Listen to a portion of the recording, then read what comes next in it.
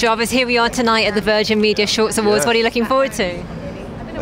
To get inside, it's cold out here. No, I'm only joking. I'm enjoying speaking to you. Yeah, I mean, I have actually seen the films, so there won't be a big, massive surprise there for me.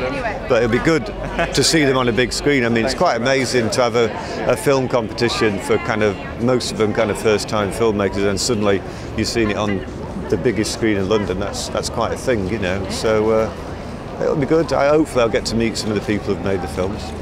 You know. You've been in a few films yourself, haven't you? I mean, is it something you've enjoyed yourself? I'm a terrible actor, honestly, because I have been asked quite a few times. I suppose because people see you on stage and see you showing off, so they think, oh, yeah, he must be an actor. He's confident, but I think it's a totally different thing.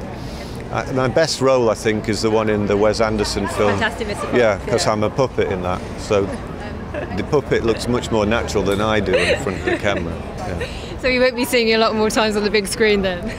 I wouldn't have thought so, no, but you know. What can we look forward to then next for you, Jarvis? Well, I might try and make a film of my own, actually. You know, I studied film. That's what brought me to London in the first place, so maybe. But I do my radio show on the BBC and stuff like that, and I hope to have some things in the pipeline. I've actually done a film. I put together a film of stuff from the BFI archive, and that's going to be shown on the TV in the new year. Well, I did it in conjunction with a person who I went to college with called Martin Wallace, who has continued making films, whereas I've been prancing around singing. So we got together and kind of edited. It's all stuff about steel production, which sounds very boring, but it is actually quite interesting. And I kind of put together a soundtrack for it. So we performed it at the Crucible Theatre in Sheffield and recorded the soundtrack, and now it's been put together and it's going to be on the BBC in January. It might even be in a couple of cinemas, but it's not going to be a glitzy premiere like this.